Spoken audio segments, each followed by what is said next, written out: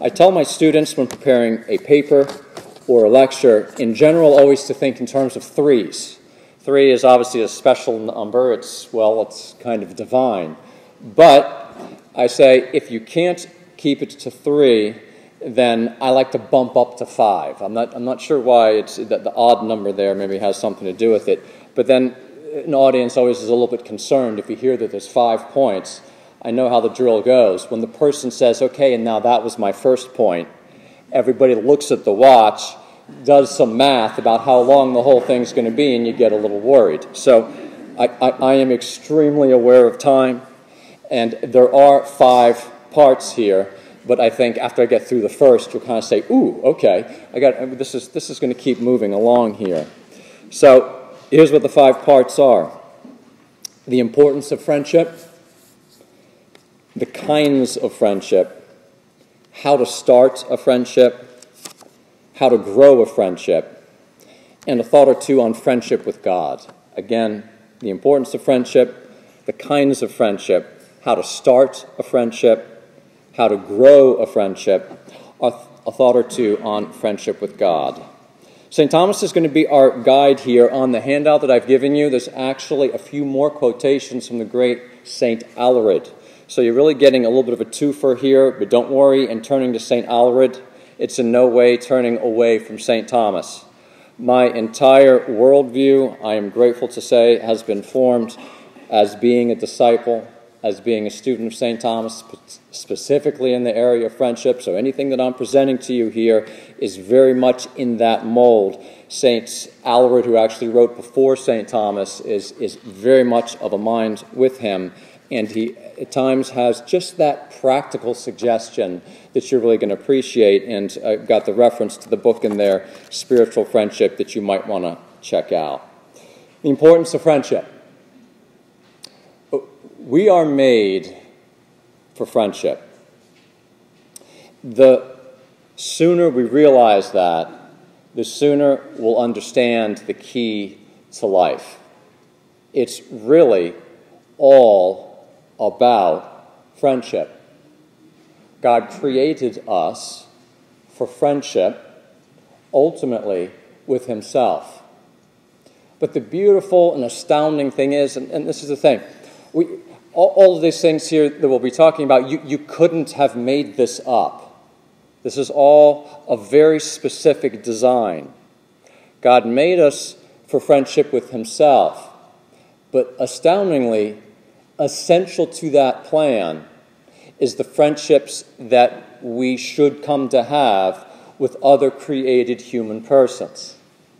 And so the focus of this lecture is going to be on human friendship, but always bearing in mind that the ultimate point is divine friendship. But just as a foundation, let's begin with God's holy word, something that St. Thomas, a master of Scripture, always would have done. Just to think about how it's about relationship with God is the fundamental reality. Consider, if you will, these few lines. Proverbs 8:31, God speaking, "And my delights were to be with the children of men." Psalm 147, "But the Lord takes pleasure in those who fear him, and those who hope in his steadfast love." Zephaniah 3, "The Lord your God is in your midst, a warrior who gives victory. He will rejoice over you with gladness. He will renew you in his love." Listen to this one.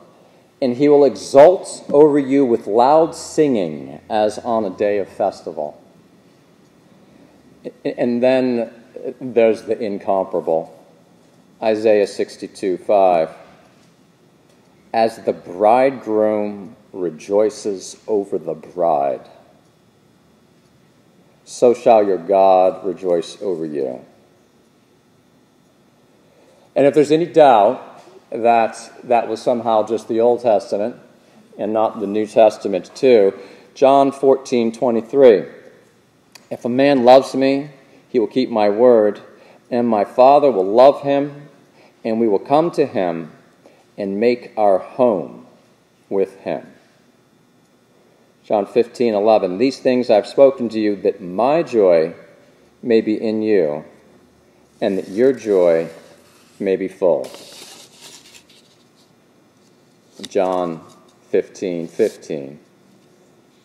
No longer do I call you servants, for the servant does not know what his master is doing, but I have called you friends, for all that I have heard from my Father I have made known to you.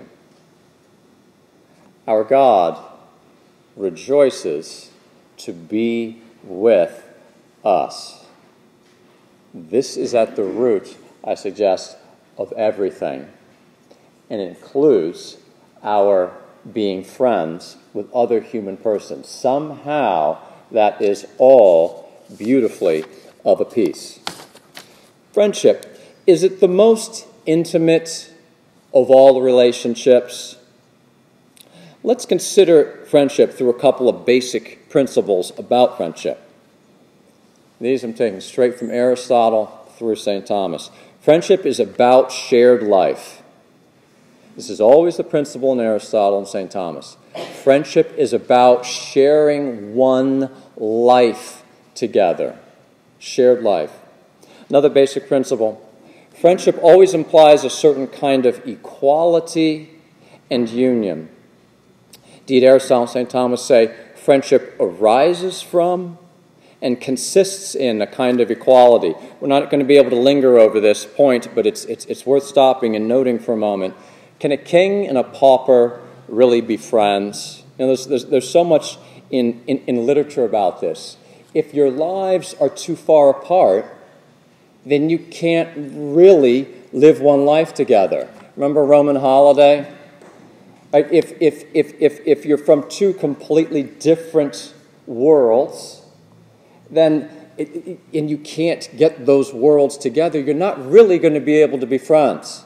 So there's something very beautiful here that points to friendship really is about being in this very much together with a basic equality between one another. It's a kind of lived equality. Consider this in relationship, in comparison to other very close, intimate relationships. Think of other ones that might be really close and central to life. Parent to child, siblings, spouses. Look at those relationships and consider this for a moment. We have to be careful how we say this.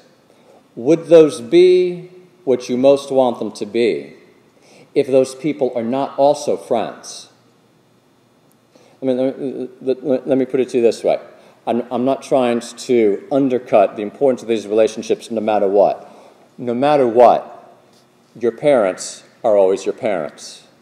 No matter what, your spouse is always your spouse. No matter what, your children are always your children. But for those relationships to be what we really want them to be, there needs to be friendship there too. It's rather remarkable, ladies and gentlemen, you probably don't need me to tell you this.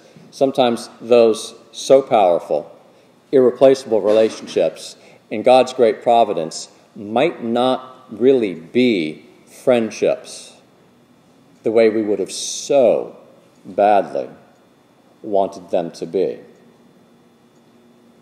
And perhaps that's the way it's going to be in this life. God grants that one great day they be friendships the way that we so would have wanted them to be. My point here is this, that friendship is the most intimate of relationships. It is in that our life will most be lived.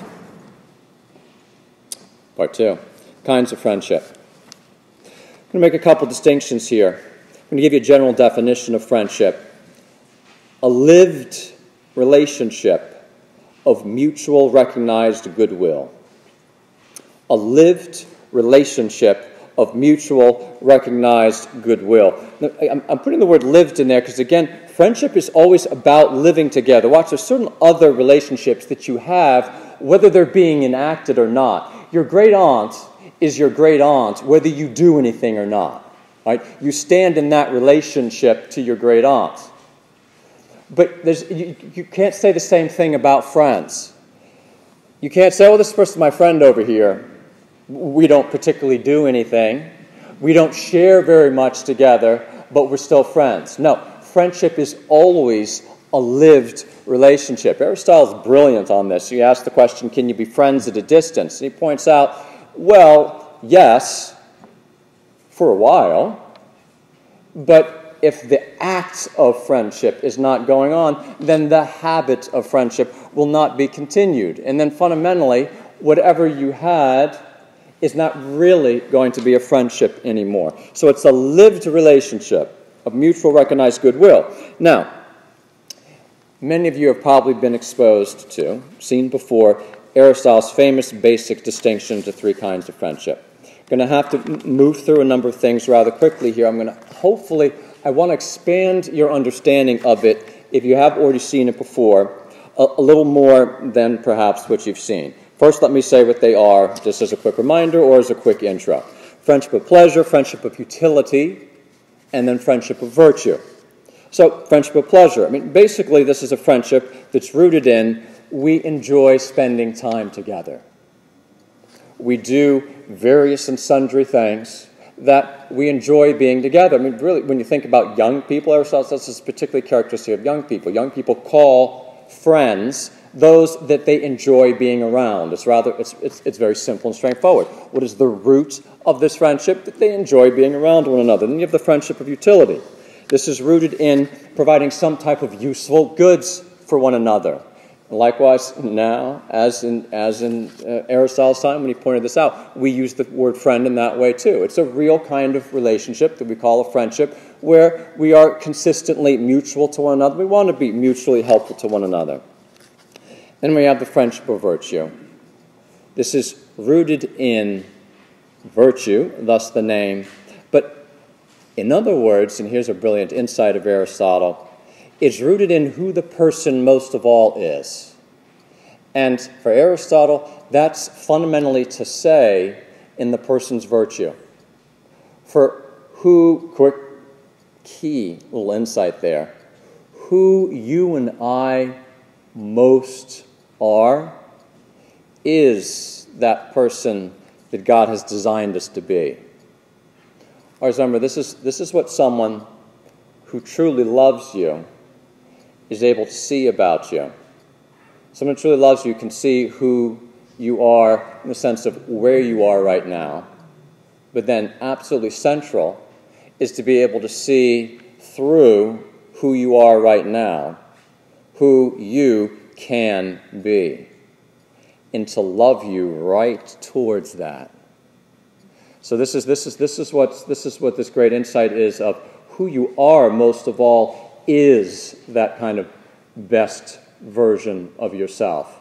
It's this kind of friendship basically requires that we be reasonably on the way to being that person, that we have some foundation in virtue, having become to some real extent ourselves, so that we're able to have this kind of relationship. That's at the heart of this great distinction. Let me just jump back for a moment here, though, to point out, very often when people get this distinction of these three, they think, okay, well, those other two, that's kind of the nasty version of friendship, the friendship of utility, the friendship of pleasure. Well, that's what people just use one another. Very important that we correct that. Those good people needs to know how to have all of these kinds of friendship. A friendship of pleasure, there's nothing wrong, done rightly, with having a relationship where it's fundamentally just rooted in we enjoy being together. You can still have a relationship of integrity that is not a very deep one. So this is still a real friendship. Now, no, it is true also. Aristotle points out that bad men, he asked the very important question, can bad men be friends? And he says, well, yes and no.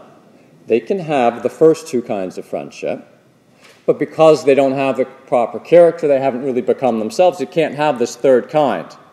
So they can have a friendship of pleasure, they can have a friendship of utility, and so there it's possible that bad things go on. All right, but don't take the misimpression from that those two kinds of friendship are just for bad people. They can still be done with integrity, and this is very important, so just watch this terminologically.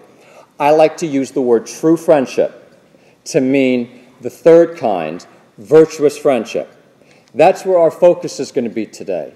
But note, you can still have an authentic friendship of any of the three kinds. The first two kinds of friendship are not the deeper kind that life is really most of all going to be lived in. But ladies and gentlemen, one of the biggest mistakes that we can make is to pretend to have more of a friendship with someone than we do. It's very important to recognize our limitations. It's important to see, and people too easily forget this, when Aristotle goes on and talks about the third kind of friendship, he kind of says, oh, and by the way, you can only possibly have this with a very small number of people, like think then fewer than the fingers on one hand. So if that's the case, if in Aristotle's famous division into these three kinds of friendship, you can only really have the third kind of friendship, virtuous friendship, which we also call true friendship, with a very small number of people, then where does that leave everybody else? Well, key in kind of helping you get the big picture here is to recognize that there are these different kinds of friendships that we can have. So, in kind of setting up a thumbnail sketch and not being able to do it with completeness here, I give you that distinction where there are going to be some friendships where you still, here's the key, always respect one another and treat one another very well. It's rooted in charity, if it's a friendship of pleasure, a friendship of utility, but still it's not able to really go deeper. It doesn't require that you know one another so well. It doesn't require that you share your life very deeply, but it still can be a relationship of integrity. Here's another one that's very seldom mentioned. The kind of friendships that are with people where you wouldn't really say it's a friendship of pleasure or of utility. It's the kinds that, were there time, were there a context, you could go deeper with this person. But given our limitations in human life, you're not going to be able to go deeper with that person. Well, what do I have with that person? There's not a specific name. It's almost like you have a mini friendship, you have a baby friendship, you have the start of what could be more, could have grown into a true friendship, but never will. And there's not necessarily anything wrong with that. It's important to recognize that's part of our life also. The one other one that gets very little airtime that I also want to mention, because it needs to be in the big picture here, is what Aristotle calls friendships of inequality. I'm going to call it friendship where there's a significant difference. You know what his two main examples of that are? Parent to child and teacher to student. Can there be a friendship between a parent and a child, or between a teacher and a student? This really deserves a whole big thing in itself, but let's give it 48 seconds. I mean, can you have a friendship between a parent and a child? I have, the youngest of my children is 8. He is the spring in my step. He's not my friend, right? I mean, you just wouldn't call him my friend. One day, if a certain number of things happen, if I'm a certain kind of man and he becomes a certain kind of man, he and I might be friends. But it's not necessarily going to happen. Teacher to student. Teacher to student is a very beautiful relationship. It's very important when he asks, can they be friends? You realize why he's asking that, because he meant what he said when he said friendship is a kind of equality. There's a kind of intrinsic inequality between a teacher and a student. Can they be friends? And his beautiful principle throughout is if they're able to achieve, and this we're just going to have to touch and go and leave it, if where there's that great difference, they're able to achieve a kind of proportionate sameness, says, yep, then they can. I mean, this is brilliance. This is philosophy where it gives you that insight. I mean, I remember the day when I finally felt I understood Aristotle saying, oh, you mean one day when a son looks at his father and realizes, oh my gosh, that's what you've been doing this whole time towards me? Oh. Now maybe there can start to be a kind of proportion between us where we can stand on a kind of footing where we would call one another friends. That's a whole segment for friendship in life also. Part 3, how to start a friendship. The focus now on true friendship in the sense of virtuous friendship that can only be had with a small number of people. First suggestion, become the kind of person capable of virtuous friendship. It's very easy in reading Aristotle and St. Thomas and St. Alred on this to get in our mind, oh my gosh, how am I ever going to find someone who can be my true friend? Fair enough, real issue. But, of course, let's start with the prior question. Are we the kind of person that can stand in this astounding kind of relationship, that could be utterly trusted? And so many other things that we need to say that go into enacting true friendship. So I just begin, first suggestion. We're going to have to be intentional about this whole thing. So, first of all, become the kind of person that will be capable of this. Second suggestion, be intentional and know what you're looking for. I love to say to my students, the best things do not happen by accident. The best things happen by the result of intentional, disciplined effort. You are never going to have a true friendship unless you knew what you were looking for and you went and searched for it and you ran the drill of making it happen. So you and I have to understand what we're looking for so as to cultivate it. Again, ladies and gentlemen, in my experience, this is extremely dramatic. I don't think I'm leaving the reservation by saying there's actually a fair number of people that have plenty of people around them that they would use the word friend for, but haven't necessarily really ever done the real thing, the one which alone really banishes loneliness and fulfills human life. And so what's probably the main reason for that? Probably the main reason is that that person, or you or I, haven't become the kind of person that was capable for it. And another thing that's probably right up there is, did we know what we were looking for? So in looking at ourselves, by the way, ladies and gentlemen, we need to judge ourselves without being hyper-judgmental, right? This is that great balance. Look at ourselves with mercy and with confidence. And pray, Lord, help me to understand myself. Help me to be merciful. Help me to realize my preciousness. But at the same time, Lord, from hidden faults, preserve me. Because if you and I aren't aware of our faults, we're not going to succeed. We're not going to succeed in this kind of relationship. It's that serious, and it's extremely high stakes. Let's take a look at St. Thomas in quotation number 3. I already gave you quotation number 1 from the Gospel of St. John.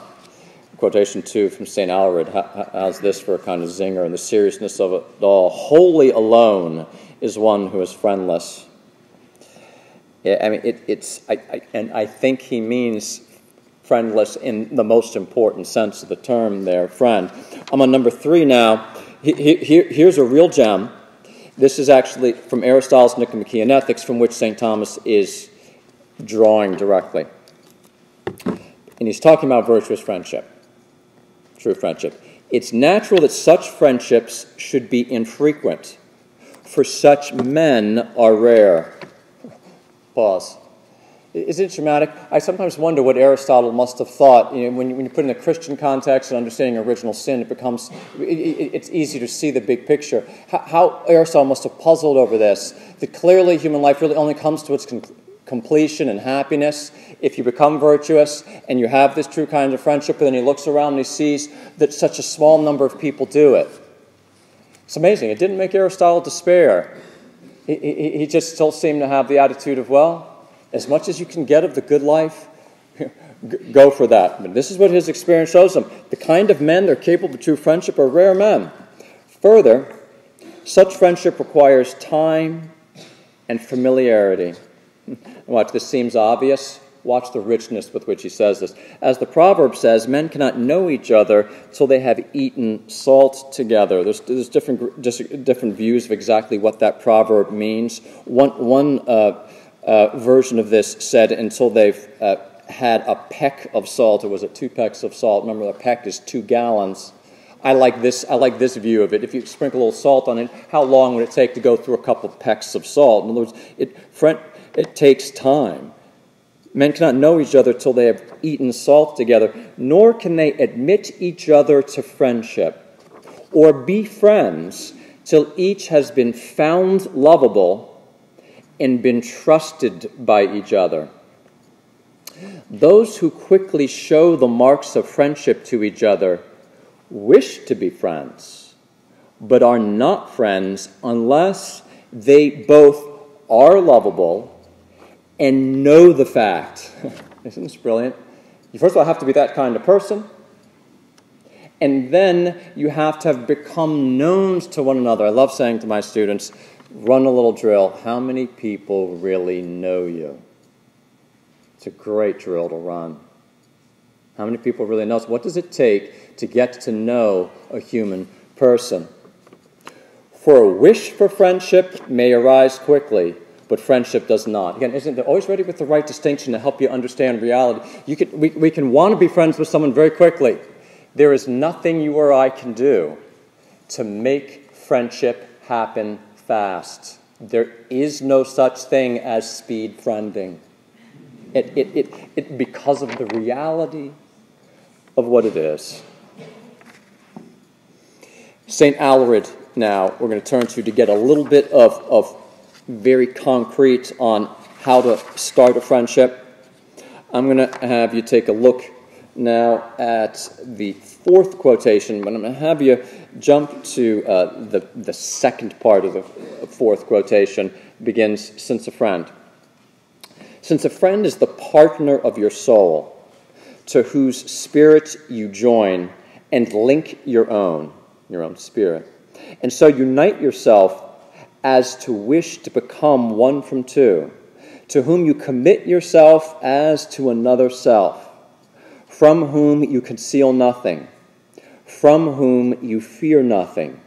Surely you must first choose, then test, and finally admit someone considered right for such a trust.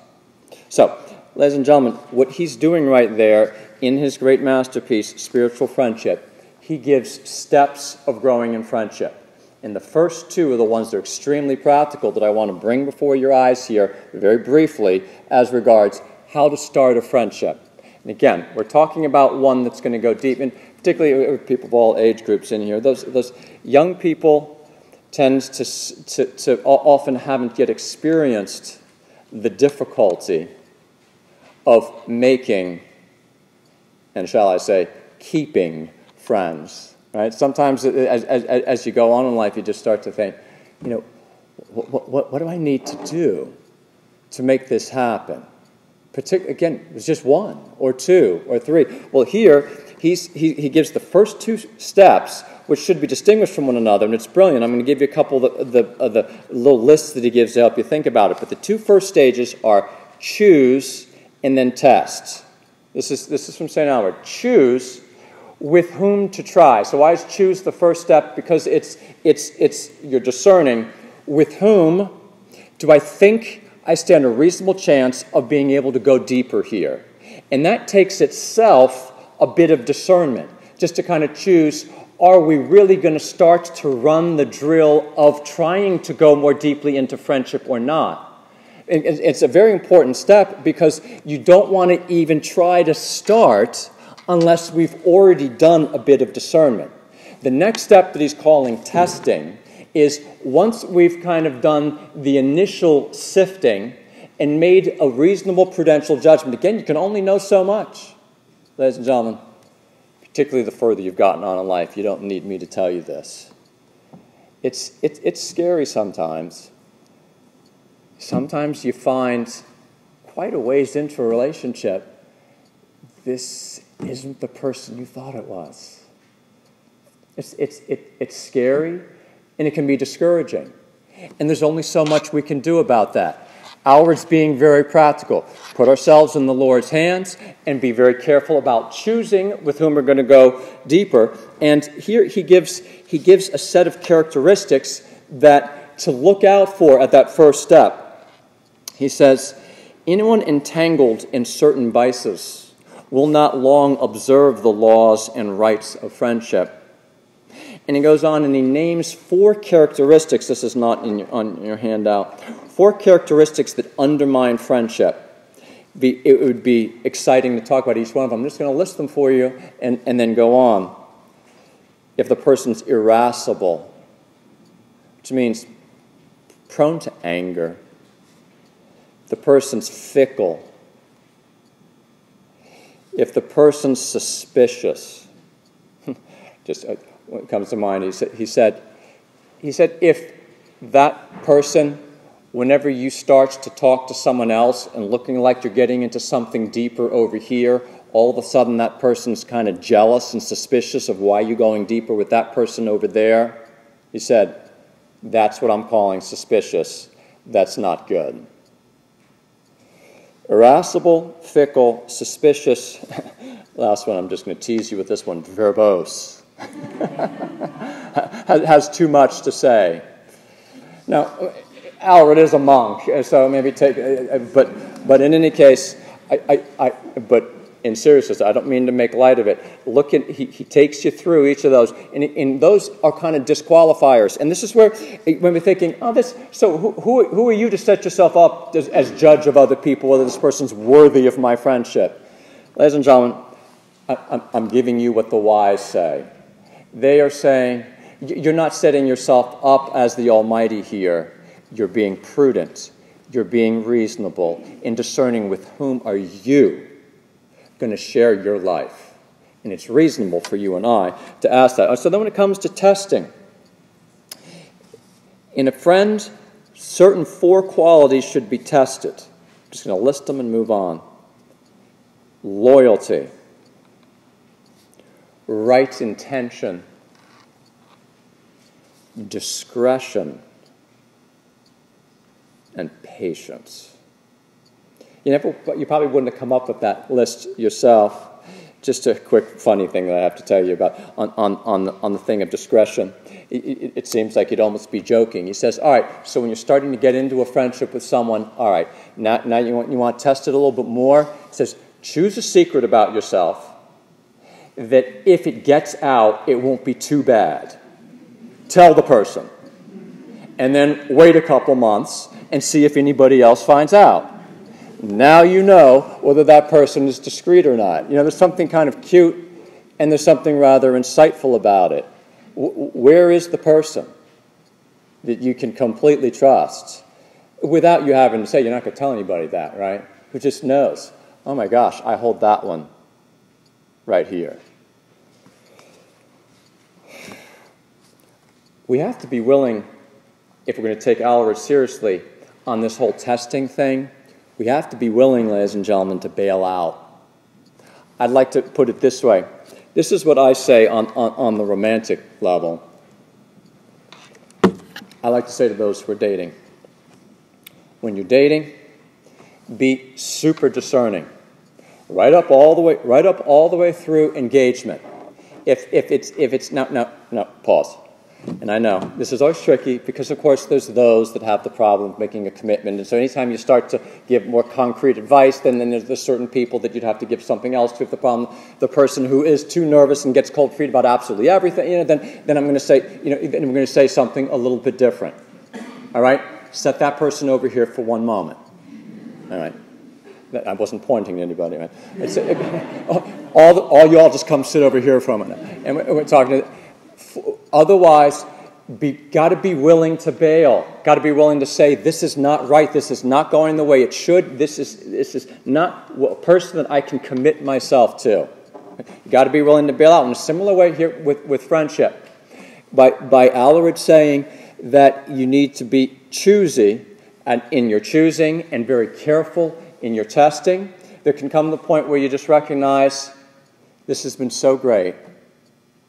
I am so grateful, but and we can. We're not going to go. We're not going to go further. But this is where the analogy continues. Go back to the romantic. But once you're married, I'm not going to. I could have made a joke right then. I could have, and I'm not going to. Once you're married, you have the freedom and the joy of knowing there is no other option. I am going to make this work. By golly, we can do this. Again, I know that has to be qualified because there are circumstances that say otherwise sometimes. You know that. But as a principle, you have the freedom of now you're in it. And you don't have to, it doesn't matter whether you made the right decision. We made that decision. And by golly, here we are. And I'm going to love you well. Sometimes it comes to that. In a similar way, Alarid says the exact same thing about friendship. He says, once you have gone a certain distance, once you're really in there together, now you're not testing anymore. You just have to deal with this, and sometimes it gets very difficult. Now again, it gets a certain level of difficulty, then that's the extreme case. Isn't that beautiful? It's a very careful balance. Part 4, how to grow in friendship. How to grow in friendship. We need to remember a couple things about true friendship.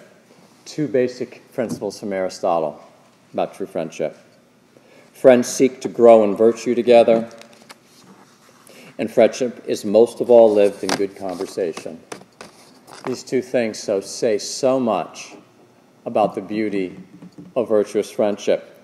Friends seek to grow in virtue together, and friendship is most of all lived in good conversation. So now, I'm talking here about what can we do to be more intentional about growing more deeply in the friendships that we're in.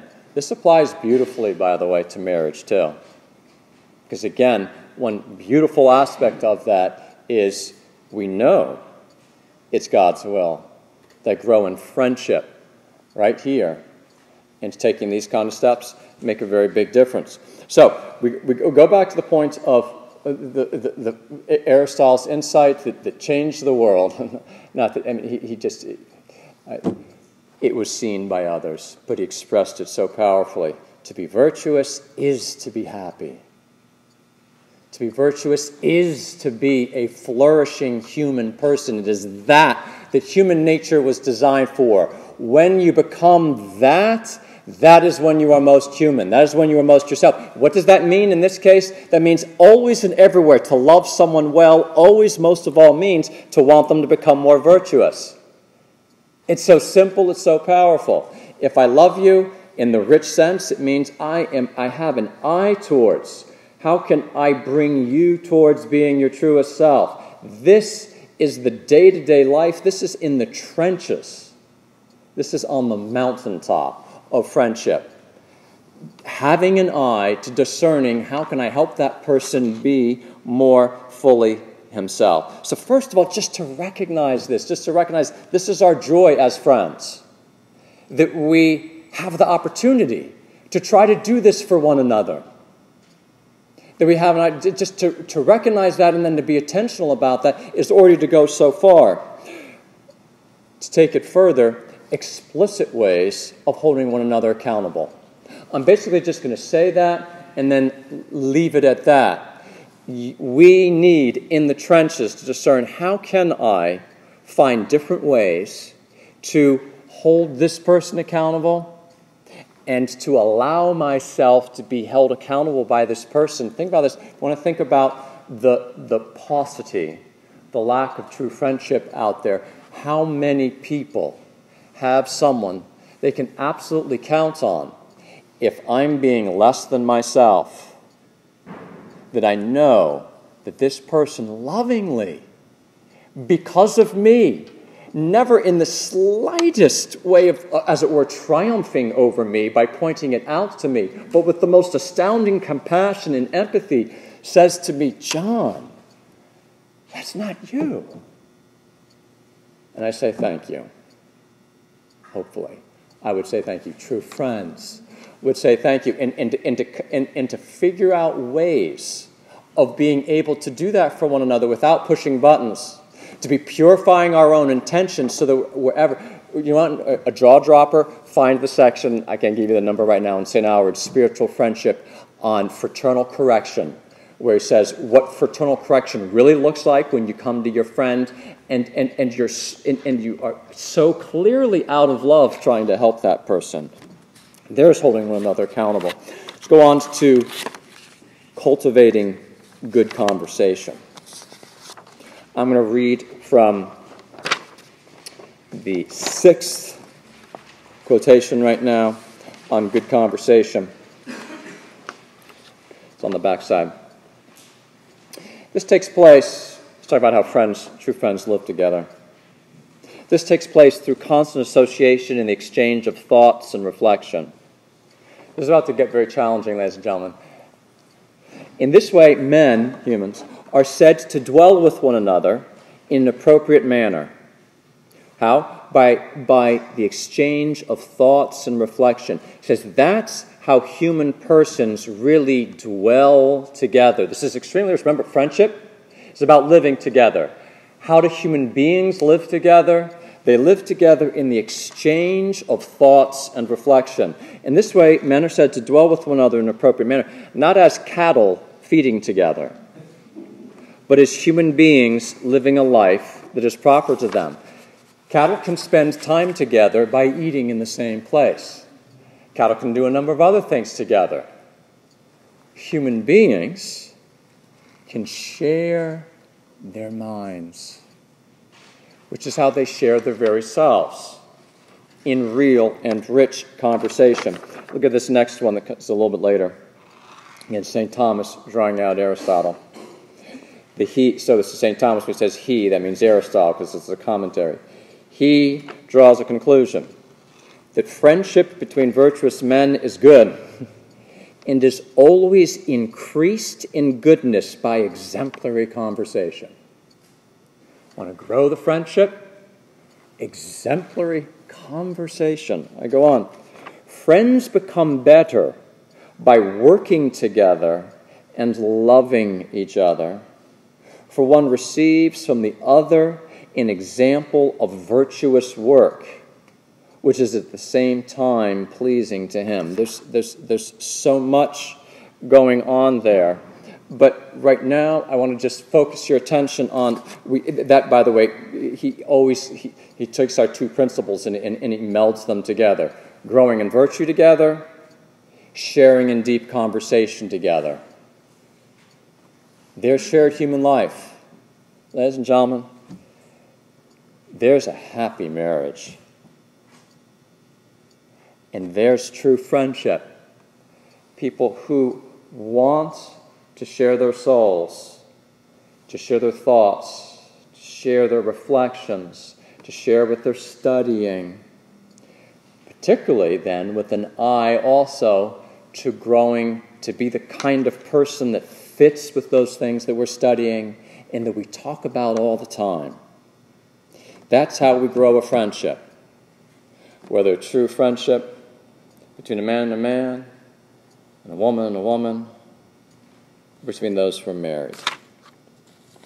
I'd like to spend a moment here, given the centrality of conversation, to talk about a particular challenge we have. This is a topic that's very dear to my heart and is very difficult, and I'm going to try to just point out a couple of things here. We have to be attentive, ladies and gentlemen, to the age in which we live. And the age in which we live, in so many ways, is undermining our ability to have good conversations. And if there's any truth to what Aristotle St. Thomas is saying, then that is a silver bullet in the heart of real friendship. And so I'm going to say something that's rather challenging, and in a sense it's not new, but I'm going to do the technology thing here, ladies and gentlemen. And one of the things that's very tough about this question is because there is no easy and obvious answer. But I'm going to put it to you this way. If we want to grow in the ability to have good conversation, I'm going to give you a little duo here. Here's how to be practical about growing in the ability to have good conversation. Think in terms of contexts and habits. I know that sounds a little philosophical. Hang with me for a moment. Think in terms of contexts and habits. Contexts are more external. Habits are more dispositions in your soul. If we're going to have good conversations, we are human. We are animals. We need to have a certain kind of exterior context within which for conversations to take place. I present for your consideration, we must, I can't make an argument for it right now, but we must put a priority on face-to-face conversations. In the flesh, we need to find the places, the contexts, the times where we can have these kinds of conversations. Ladies and gentlemen, you don't need me to tell you they're being taken away by countless things. And it's here I'm going to go ahead, and I'm sorry, but I'm going to point to it. We become so absorbed in our handheld device. Right? This is where the rubber meets the road. And there's all kinds of things that we can point to. But when that handheld device, and then we can go over here now to the dispositions, it changes contexts and it changes habits. It changes both. We need the contexts for good conversation, and then we need the kind of habits. In other words, the kind of personal disposition. Are we the kind of person that has a disposition to look to, for instance, start to ask other people, look them in the eye, ask questions about them, have the patience to enter into something. These are a matter of personal dispositions. If our handheld devices changes those dispositions, then it is undermining our ability to have those conversations.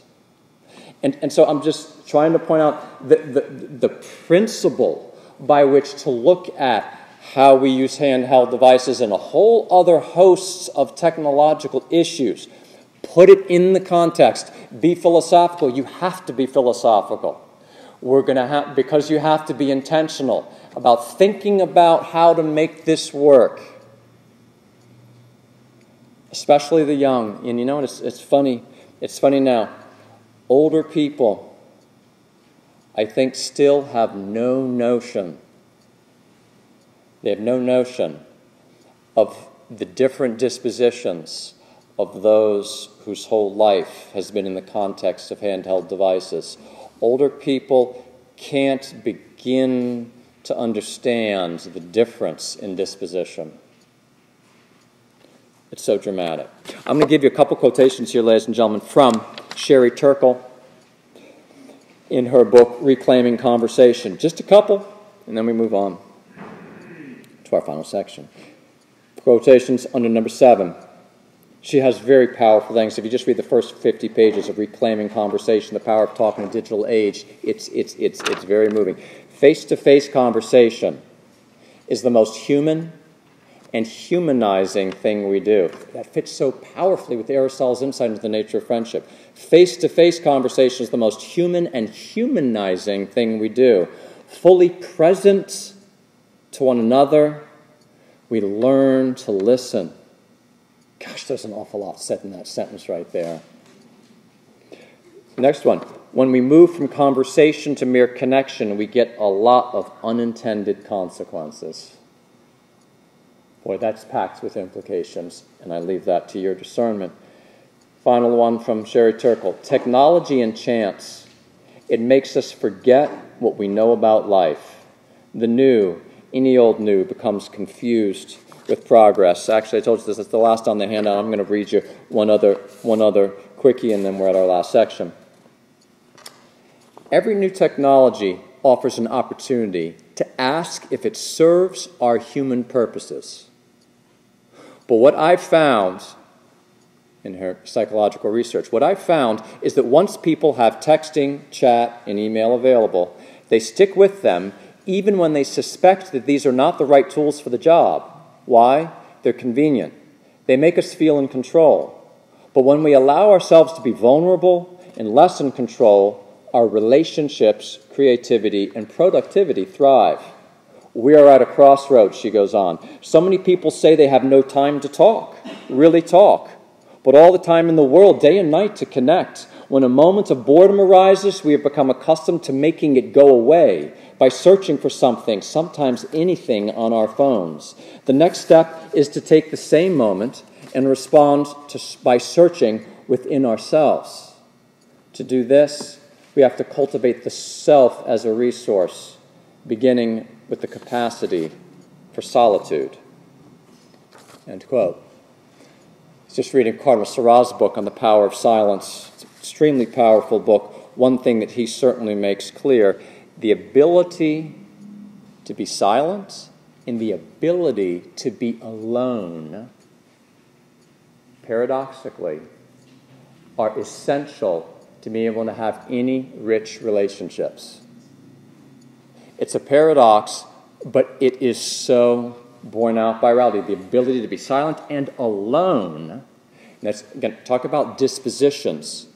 That technology can change. If it takes away that disposition from us, now we don't anymore have the personal resources to be alone, to be silent, to have an interior life.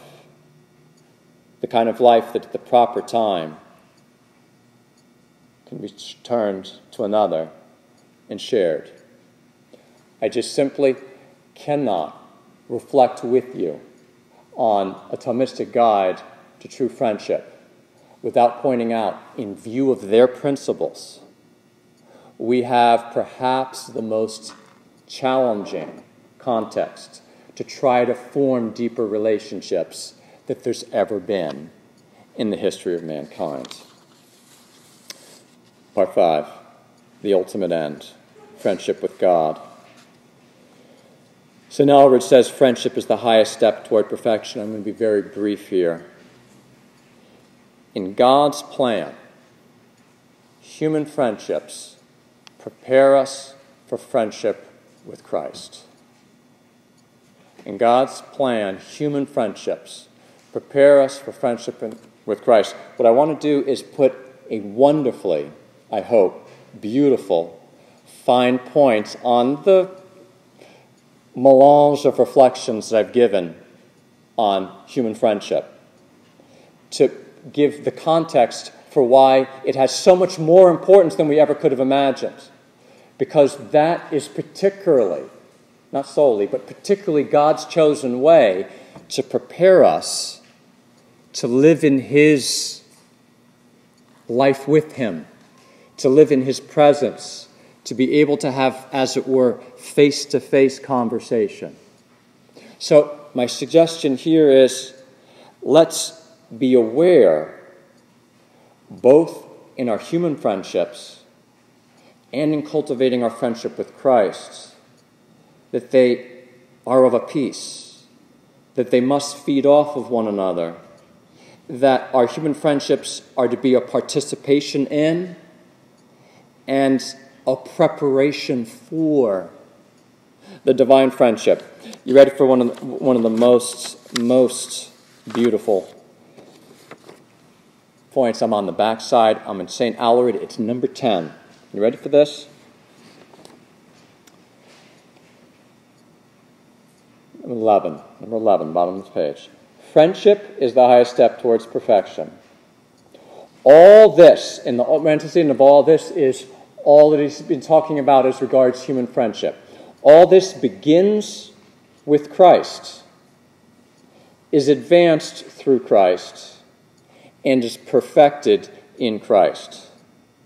The ascent does not seem too steep or too unnatural then from, here it is, Christ's inspiring the love with which we love a friend, to Christ's offering himself to us as the friend we may love, thus mounting the steps of love to the friendship of Christ. Do you realize what that amazing sentence right there just said?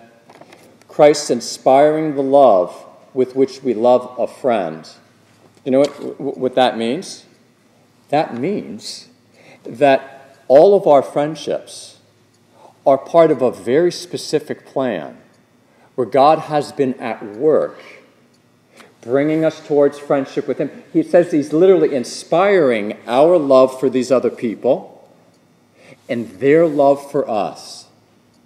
I dare say, even in ones that never became what they could have and should have, ones that misfire in a certain way, it's all part of a beautiful plan that all leads us back. And so, may I now conclude then? I want to give you one more line from St. Thomas, one of my favorite little snippets from St. Thomas in quotation number 10. For the true sign of friendship is that a friend reveals the secrets of his heart to his friend. And now I close then, asking you to bear that line in mind as I go back to our opening line from our Lord in the Last Supper discourse. Remember, friends share their deepest secrets. Quotation number 1, John 15:15, easy number to remember. You ever discouraged? John 15:15. No longer do I call you servants, for the servant doesn't know what his master is doing, but I've called you friends, for all that I've heard from my Father, I've made known to you. Thank you very much.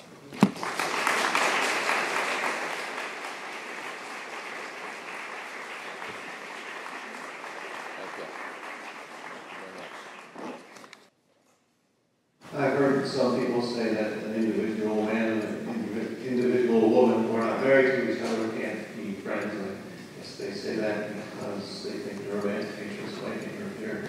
What do you think about that? I think that's a great question. And one of the most raucous lectures I've ever given was exactly on that topic. I thought that one girl was literally going to strangle me. I think Aristotle and St. Thomas would say yes and no. And there's a very important truth. Can a man and a woman who are not married be friends in some sense? I would say in a limited sense. In a limited, real sense. But because the dynamic of true friendship is always towards sharing more, there's an intrinsic limitation, and thus, in a sense, they can't. And so the only full, deep friendship between a man and a woman is in marriage, where the natural dynamic of friendship towards always sharing more and more and more can go to its full depth. Now today is the feast of St. Scholastica, so I know you might point out, what about St. Scholastica and her brother St. Benedict? And there you can have a unique situation where you have two religious who in a sense then are married and thus have a kind of freedom, not to one another, but because they have a kind of freedom by their spousal relationship in that vocation that frees them up to have a certain kind of sharing, but still it's the same thing.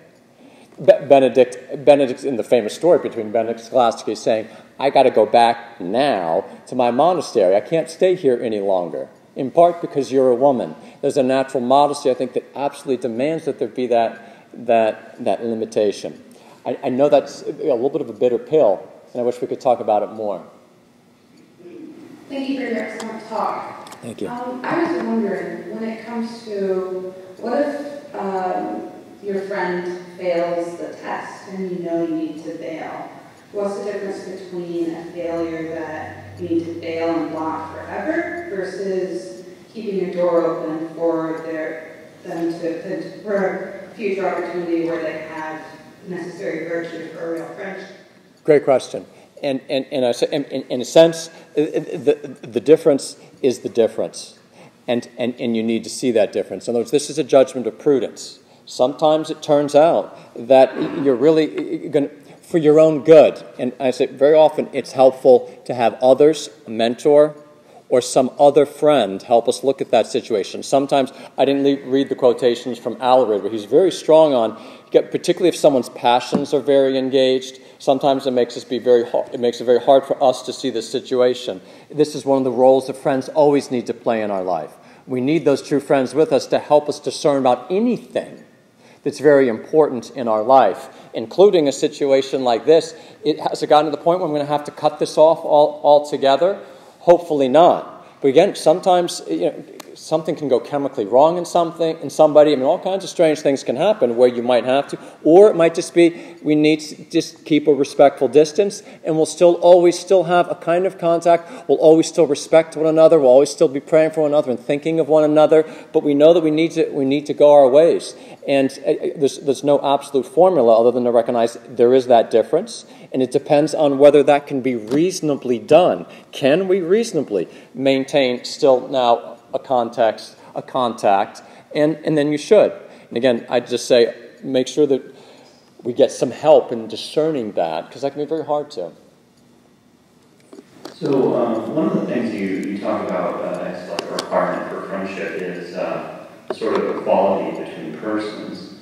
And I've been kind of, as you're talking, reflecting on where scriptures talks about St. John being the apostle whom Jesus loved. And I guess I'm trying to figure out what exactly, how can there be like a friendship like that with, one is the incarnate God, the most virtuous person who ever lived, and it seems like there's a bit of a disparity where St. John's a mere man. And so I don't know, maybe you can comment on that. Great question. First of all, I just first of all note this: to say that St. John is the beloved, that doesn't necessarily. There doesn't have to be equality to be love, right? I mean, think about how a parent can find a child especially beloved, right? But there's still a real difference there. But you point to an absolutely critical point, which is in a sense the whole show, and I'm glad you give me an opportunity to point this out. Remember, friendship is always about shared life. Aristotle asked the question, can you be friends with God? Very clear answer, fundamentally no. Why? There's too great a distance. You can't share life together. That can only be changed by an intervention from above. That's why John 15:15 is the absolutely astounding moment. It's the moment that kind of puts that fine point on God saying, I have become a man to bridge the gap that only I could bridge. To say, yes, you are that different, but I'm coming here to make it so that we can. Remember, go back to the whole thing. I love saying to my students, our Lord understands friendship the way that Aristotle does. I'm really convinced of it, that it has to be in shared thoughts. Again, those words, I have called you friends, for all I've heard from my Father, I've made known to you. So if John is going to grow in real friendship with our Lord, he has to have his ear to our Lord's lips, which is exactly what happens, right? And they do become true friends because God has chosen to speak and by grace call us to overcome that difference. This is the fundamental reality in Christianity. God's gift of grace that allows us to now live a life like him, which is what their commandments are about too. Always remember that. The whole point of the commandments is so that we can live, in a sense, like God does. I wanted to ask about, we hear so much nowadays about this topic of self-love, and I don't mean like you're selfish, I just mean that you love yourself. You love God, you love other people, right. And you also love you, and is it possible to have a friendship with yourself? I mean, if you don't love yourself in a healthy way, can that impact your ability to really be a great friend with somebody else? Okay, I'm going to give you a real quick thought on that. Psychology will back me up on this. Good philosophy will back me up on this. Theology will back me up on this. For a creature to have the ability to love, to truly love, it comes from having been loved first. And it all points back to God. There is such a richness in God gives you and me the ability to be a lover of others. First of all, always remember, creation is an act of love. It is not poetry. It is simple truth with precision to say God loved you into existence. So God loves us into existence, and he seeks to convey that to us. One of the natural ways he conveys to us how much he loves us is by our parents. That's one of the reasons why when parents don't always do what probably they really wanted to, that there can be real problems. And our God is greater than being hindered by that. He is going to get the message through. He is going to keep conveying it. We need to receive that message. It doesn't have to come from our parents. God can convey it. Otherwise, though in his loving plan, he naturally sought to do it that way. And it's a beautiful plan, isn't it? But beautiful plans can have issues that still get solved. But I start to digress. So we get the power to love others because we've been loved, and we look at ourselves and we recognize our lovability. And so we must love ourselves through the eyes of those that have loved us and recognize how truly lovable we are. And that is a firm foundation from which then to be able to unselfishly look at others. There is a proper love of self, and I just end that by saying it's always rooted in truth. To really love ourselves well, we have to understand what it is that's most lovable about us. All that God has designed us for and made us to be as human beings in our unique individuality. God loves it, and he gives this to us. It is his, and now it is ours, and we love it according to his loving plan. So it has to be in the truth. And then we're able to see other people for who they are and really love them well. So love of self has to be done right, and we need to practice it. I wouldn't call yourself a friend of yourself. Be a real lover of yourself, and then you can love others really well. That was very wonderful. Thank you so much for everything.